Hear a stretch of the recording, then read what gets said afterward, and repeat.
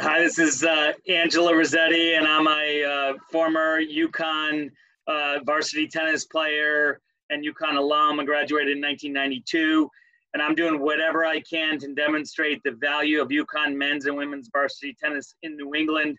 In my opinion, it's unfathomable that the program wouldn't continue and give so much opportunity to the future of our youth in this area. Tennis benefits physically, emotionally, and mentally, and we got to fight to keep the program alive. We've raised over $300,000 in pledges in less than a week, and about 2,000 signers of our petition located at change.org/Save UConn Tennis. So whatever you can do to spread the word to help keep the program alive so that it would benefit athletes and scholars for the future. Thank you.